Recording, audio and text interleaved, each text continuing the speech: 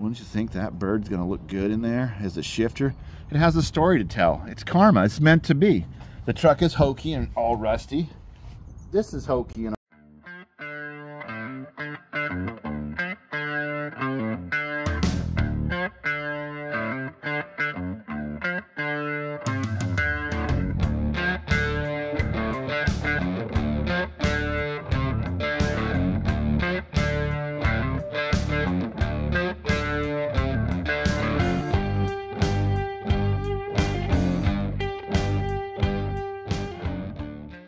welcome back to Just Enough Garage.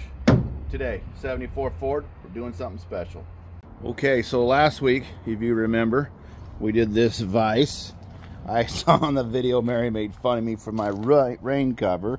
All right, fine, whatever. And I also said I would give you guys an update. Let me give you an update here on the Jeep tires. Flat. Flat. Let's see if we can get them in here. Flat. They're all flat, but we don't care about that. I'm not using it today. I wanted to show you this. You've seen it in the video on the Jeep. This is my wrench. It's an oddball imperial styled wrench. It has a good shape to it for shifting, a little bit sharp on the edges. I made that a while ago and I put on there. Okay, let's follow the theme. What else do I got to show you? Come through my maze, my shop. Rat rod. You guys remember the rat rod? Okay, rat rod. There's videos on all these vehicles. What do I got here? It's dark, but it's got its own homemade shifter handle. Also, it's got a license plates for sealing. It's got all kinds of junk on the floor. Really cool. We'll get it back out in the spring. Well, it's practically spring. But it's, you know, anyways. Let's go out here to this one real quick. So the video is about the 74 Ford. 74 Ford F350. I did a whole will it start, will it run thing on this. It has sat here for over a month. We went to California. We've gone on Jeep rides. We did stuff. Let me show you what I'm doing today on it. It's rusty. Holes are in the floor. Like I said, you guys have seen this before. What you hadn't seen was the birds have moved in. And I've been making little houses in here and I've chased them out. And I stumbled on an idea that involves this right here. Let me show you. Okay, remember that. We're going to need to know that in a minute. Let's come here. Oh, look who came out. Hi, Rolly. How are you, bud? Yeah? So, on the table, I have this cast iron bird. Now, if you hold the bird just like this, you guys can see where I'm going with this.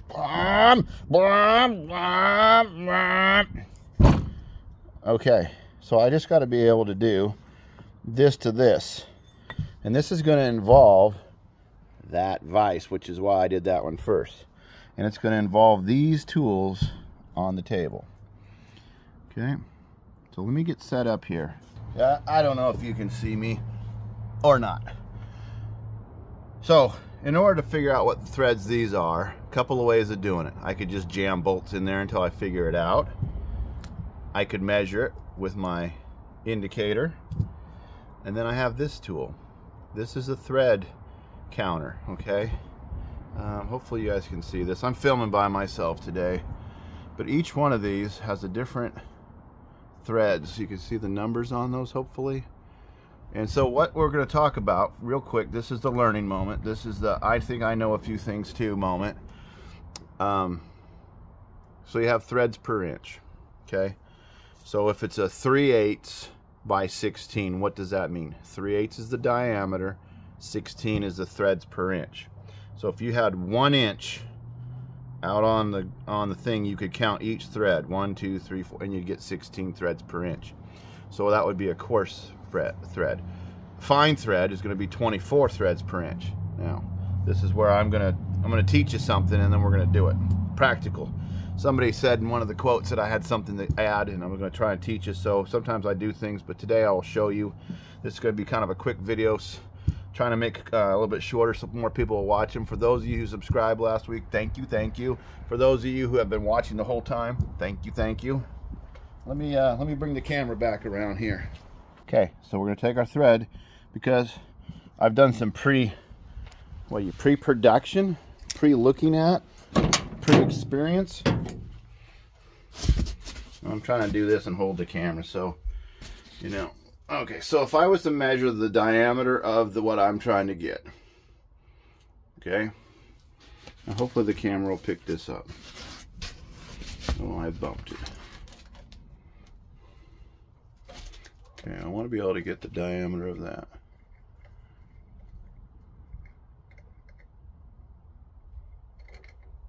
Okay.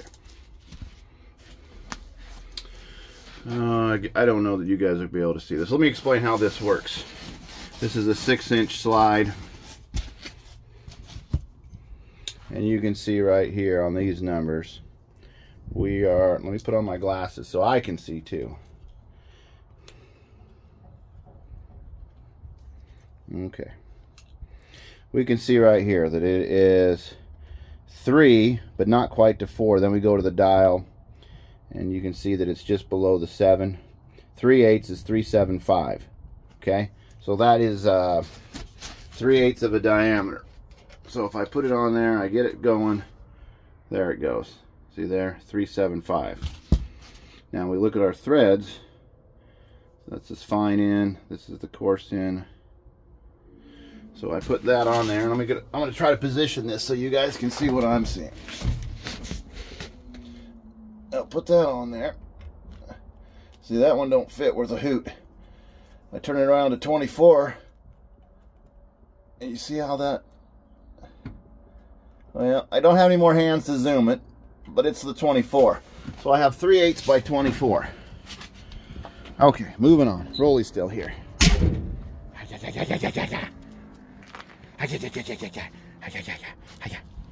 All right, 3/8 by 24. The sun's kind of out tonight. Well, this afternoon. 3/8 by 24. These are taps I already owned. Where's that showing? Yeah, that'll be all right. 3/8 by 16. 3/8 by 16. It's written on there. And then I got a bunch of 5/16 and some other stuff, and I got drill bits 5/32. Because in pre-production, oh, I was going to show you, I also have a dial indicator that's plastic. You can get those cheap. This one was a little more. This is the difference between a tap and a die. We're dealing with taps today. This is a die, and it would do those threads there, or thread chaser, some people call them. And again, you have to have it right. So what we're doing is, in order to make those threads, we've got to drill a hole that is under the size we need, and then the tap will come in and cut those threads. Let me give you an example. This is a starter tap, essentially. It starts with this taper, very fine thread, and then it gets into the heavier coarse. And then you've got your tap handle that will go on there. I had another one. Oh, it's in the toolbox. We'll get it out in a minute. So here they're matched. I went to the store. I think this was like $7 and this was like 12. The drill was actually more money. That surprised me. This is a hardened tool steel. This one you'll see right here is 3/8 by 24, which is what I just determined that is. And it says use with Q bit. This is a letter Q, which is a 33.3311. And what did we have here? Anybody remember? We had a 30,750. So this is going to be under by about 40 thousandths. That's where the threads come in. If I do this right, I should be able to grind this guy flat so that he's on his perch. Put a center punch. I'll get a smaller drill. I'm not going to start with that one. And I'll step drill it out. I'll start with a smaller drill, and then I'll move up to a larger drill, and eventually I'll run the tap in that. And then, because this thing is, this is the irony, this is the way my mind works, so let's include my mind in this. I think it's cool, okay? I see the similarity between a bird being caught in there. We don't have the video anymore. Mary deleted it once during the will it start when I found the bird. He was alive, he was living in there. He came up through the floor. So anyways, and it was about this size. And then this was given to me the other day out of the random blue. I think the kids called it manifesting, when stuff shows up that you need that you didn't know you needed.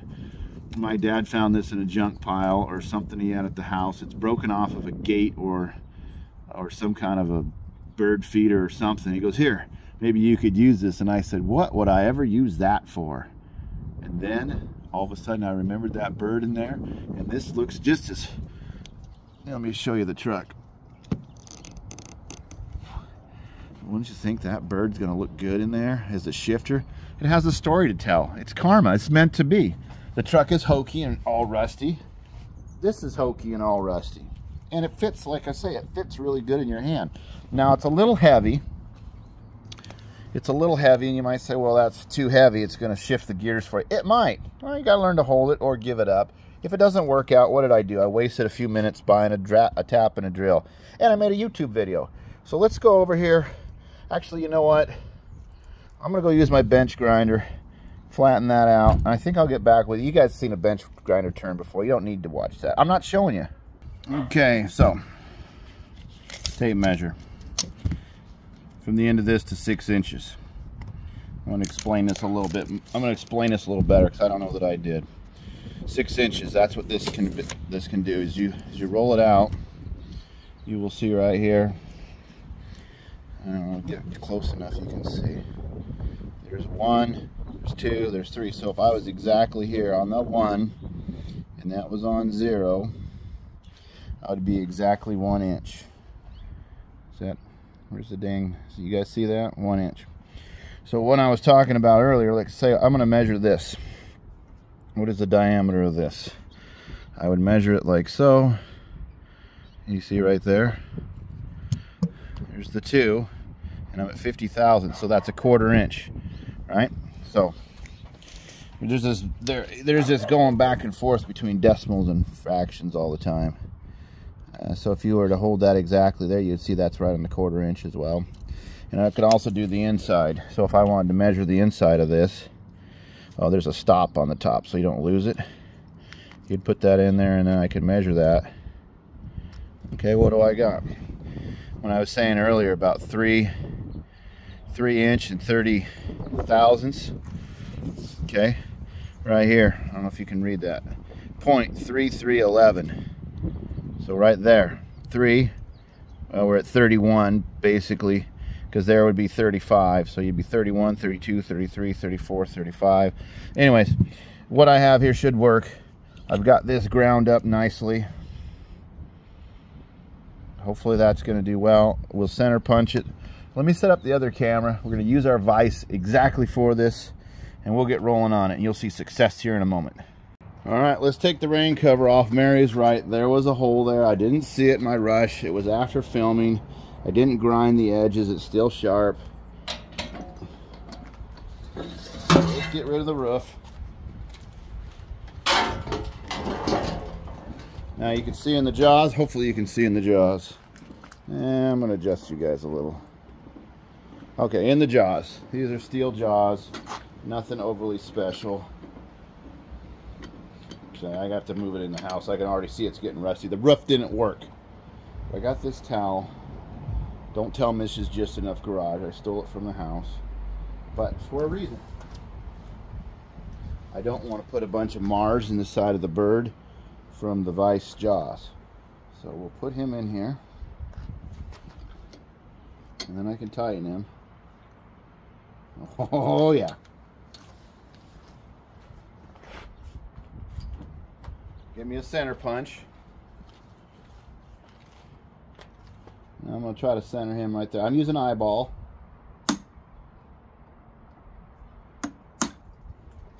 That should be enough.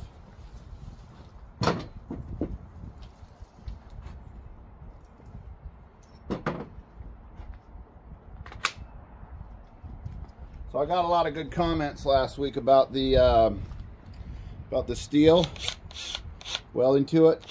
I had mentioned in there about nickel rod.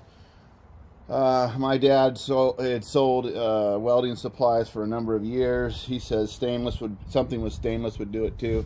So I've got a plan to go back, weld some stuff to that.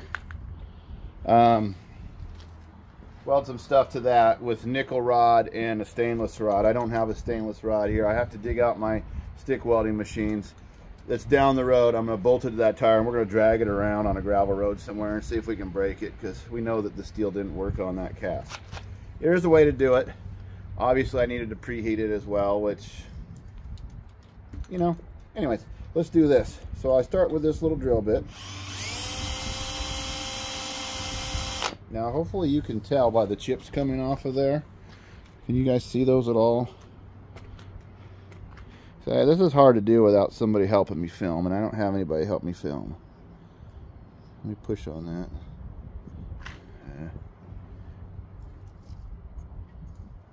We can get we can do this. Stand by.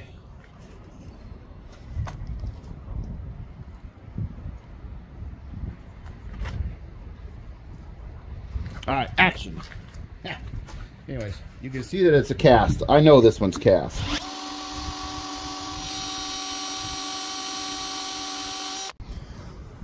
Backyard machining right here. Here we go. Ideally, I'd want that to be so when it's on the stand in there, it doesn't look stupid.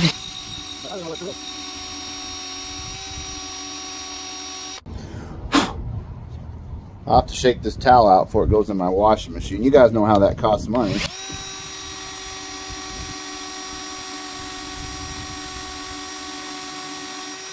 Now you can see I drilled more probably than I need for what I have in there, but that gives me a chance not to have it bottom out before I'm ready. And you notice there was a jam nut on the bottom of that I could thread up to touch the bottom.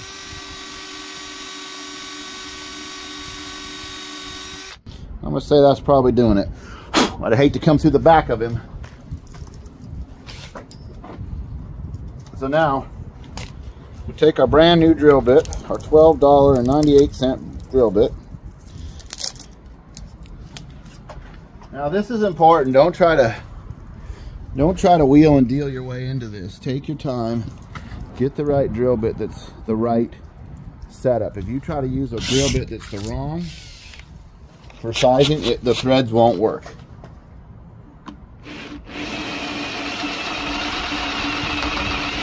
When you drill these in, you want to make sure that you're not wobbling it out. Kind of straight and true.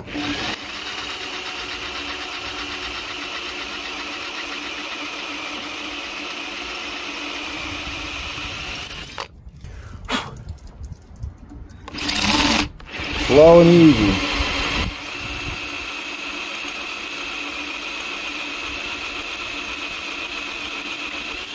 The bigger the drill bit, the slower you go.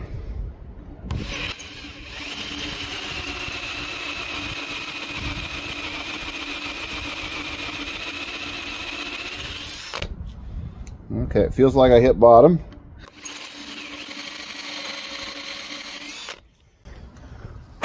Now, let me, I don't know if this will show on camera. Like I said, I don't have a zoomer with me. Let me bang him out. I don't know, can you guys see in there? Well, if you could see in there, you'll see that it's pretty close to the bottom. Close enough that I'm going to leave it. I'm going to get set up for the tap now. But there's one thing I want to do, and I'm going to go find me a countersink and show you what's going on here, and I'll get my T-handle. I'll be back. Hold on. Well, I have a real countersink somewhere. I don't want to look for it. I'm lazy. So you take a drill like this, it's a little bigger. Bada bing, bada boom, countersunk. We'll move on with life. Okay. Now this is our big chance to shine. I don't know, zooming it in there, I don't know if that's helping you guys or not. Maybe you don't even care. We did some calculating, and a lot of people that are my friends are watching the videos. And if you're a new subscriber, I got 627, 26, 29 subscribers. Thank you very much. We're trying to get to 1,000. We're trying to get people interested in what we're doing. It's going to obviously generate more. Good things come from good things, right? Let me get this open.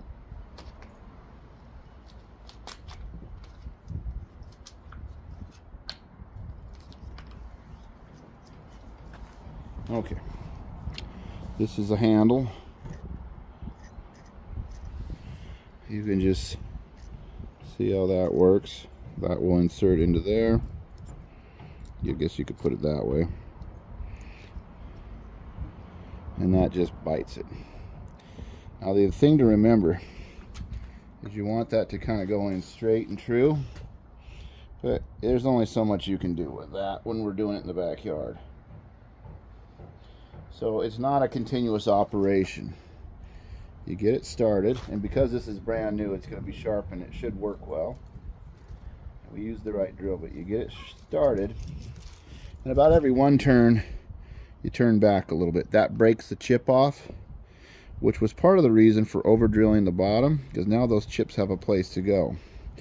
This is a hardened material, a tool steel. It can break. They do break. So you just work it like this. And it's tapered, so it's going to cut deeper as it goes. Anybody can do this. Don't be afraid of, Google it. You can Google what size to match if the store doesn't have it. On this case, it called for them, but I already looked. Just look online, Google either the decimal to fraction conversion, or you can Google the tap size and what drill is needed, and it'll call out. It's only one size, so don't say, oh, that's close enough. It'll work. That's not recommended. These are engineered to work as a team. So we get that going. I'm doing a quick video today. This is a Sunday afternoon. I'm working a shift that's quite involved right now, 6 days a week. So it's about over. It's just my busy time of the year. We're going to dig out all the junk again. We're going to do some things. The 53 Ford has sat on that trailer since God knows when, January. The Suburban hasn't been out since we did the carburetor upgrade. This green Ford we're working on today hasn't started since before the California trip, which was several weeks ago.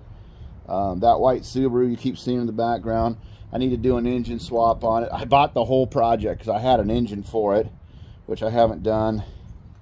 Update on the Jeep tires. Yeah, I'm going to look for some different tires. Those are just, I'm going to have to dismount them the whole entire way. I have my own homemade dismounting tool over there. I'll show you that someday if you're interested.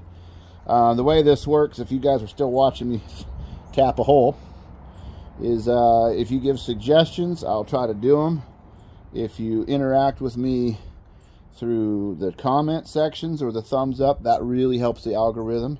It lets YouTube know that my stuff is interesting, and it will forward that. It'll basically make me known. I'm a very small channel doing very small things. I'm hoping to become a larger channel doing cool things, but that takes time and money. I've discovered that most people who watch this are about my age group, so we're all on the same page. You guys have all raised families. You all know what it costs to live in America. You know how much fun projects can be. You know how much work they are. For some reason, I've decided to do 1, 2, 3, 4, 5, 6, 7 projects that you can see in this film right now. And down in the driveway, my beautiful 86 Subaru Brat is having trouble with an oil leak. So I think I might show that next week. Introduce some people to the Brat, but more importantly, fix an oil leak on a 40-year-old car. And then on the Suburban behind you, it runs and drives. I got some wiring issues. They're boring. I'm sorry, but I'm going to have to get to that wiring. I'd love to take that somewhere. I was talking to a friend of mine who has this really cool 57 Chevy. I said we should get those out in the summer here. The 64 Suburban, the 57 Chevy, and go on a road trip in our local area, show you some scenery. Just take them for a cruise. We're not part of any clubs or nothing. We're just guys that work a lot. He works a lot, I work a lot. Okay, I feel like it's down to the bottom. I'm going to unthread it, and we'll see what we got. Once it's threaded, it's threaded. You're done. Now you see how deep this is deeper than I'll need. Let me get this over to here. Okay. Shake out the dust. Give it a little blow. Shake out the towel. Don't tell just enough garage misses that we used her towel. You can see the threads in there. Hope you can see the threads in there. Turned out pretty good. let's put you on pause, set you up in the truck, see if it actually fits. Okay, you guys can see all the bird poops in here. I can't get mad at the bird. I'm sure he was upset about the whole situation too. He came in through that hole. This has been an ongoing thing, this project. I put it on stall because I don't have the title yet. The fella's looking. It's nothing to do with anybody but time management and everyone's thing. Don't be afraid of projects. I was going to tell you guys real quick before I see if that even fits. Tools. Get yourself some tools. If you don't want to go buy new tools and you don't want to get Walmart tools, look at yard sales, garage sales. Sometimes you can get a pretty good set of tools or piece them together. You know, I try to buy the Craftsman wrenches when I can find them for about $1. If I can get away with $1, that's what I buy. So this has a jam nut, as I said earlier, so we can adjust this. Let me come around this other way because the dang camera's in the way now. Okay. Get my seat out of the way. I didn't put any oil on it. It's cast iron. Let's just see what happens. Oh, that's a good sign when they thread on that easy.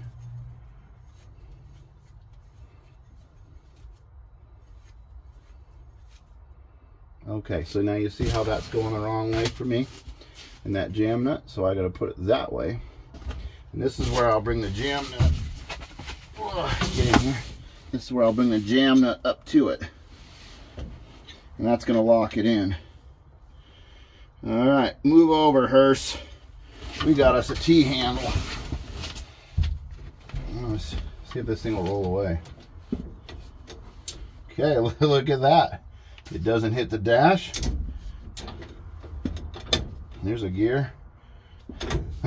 Now, some of you are probably thinking, that's stupid. Yeah, you get it now. It doesn't matter. It's my project. I think it's cute. I think it's funny. I think it was meant to be. I don't know if it's right or wrong. I'm going to turn it just a little. But the point is I can do what I want. And to me, that belongs there.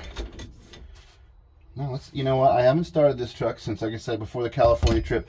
Hey, Mariana, put a link in here for the California trip, the Jeep trip, and last week's video comes up automatically. Pump it twice, and let's see what happens. I could embarrass myself. In 3, 2, 1.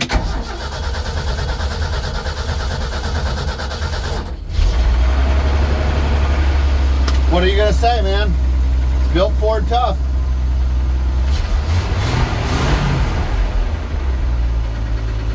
Oh yeah, put this link in there, Mary. These guys want to see this.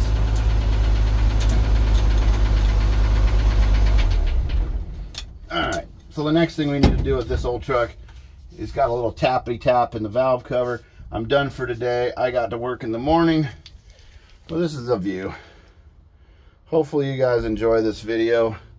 You can see that, oh yeah, she fits nice. And it fits your hand nice, which is the thing. If you're gonna make a stupid shift handle, make it fit well. I've seen those guys that use the beer taps, the big tall ones and stuff, and those sometimes don't work out. In fact, I don't think I really showed you in the shop very good. I'm going to show you another clip at the end in case Mary doesn't use the beginning. I'll turn some lights on so you can see it. Take a look. Let me do that real quick. Well, put the light down. It's dark in the shop even though the lights are on. You know, that's why I like working outside in the natural light. This one fits good. You can see I've had it on here for years. What I did on this one, I don't know if you can see, but I actually just welded a steel nut, a couple of nuts to it, and I threaded this one on to this guy here. I think that other transmission, because this one's a T18 and it has reverse up over this way, where that one has it down over there. So I'm thinking that it must be, this is the 18, the other one must be the new process 435. Now let's go over here to this rat rod. It's just full of trash, man. Someday I'd love to have a shop that is a storage shop and a working shop. Oh, Mopar, yay. That's a classic sticker. But anyways, this one here, you can see I've used that was off of like a gazebo. A guy gave me a bunch of scrap metal one day and I saved those. Up front here, I had 2 of them on the front. This one got broke off by somebody's ankle. It just rides there now. And then on the back I have some as well. I don't know if this one will start, and I'm not going to dig it out, so remind me next time. There is a battery in it. I can't get in there though because there's too much trash. It'll take me a half an hour. Anyways, let's hold on a second. Nah, there's too much stuff in the way. You guys will have to wait and see a rat rod video later. We'll do her again. We'll take it on a trip. So next week's video, let's talk about it. I got choices for you. Please vote. Put in your comment. You want to see why this one has a rod knock? We can do that. I'll do my best. Otherwise, I'm going to be working on my brat, fixing the oil leak on that. Otherwise, if you have another suggestion on what you want to see, give me a holler. Otherwise, thanks for watching Just Enough Garage. Tell us your thoughts. Please like, comment, and subscribe. See you next week.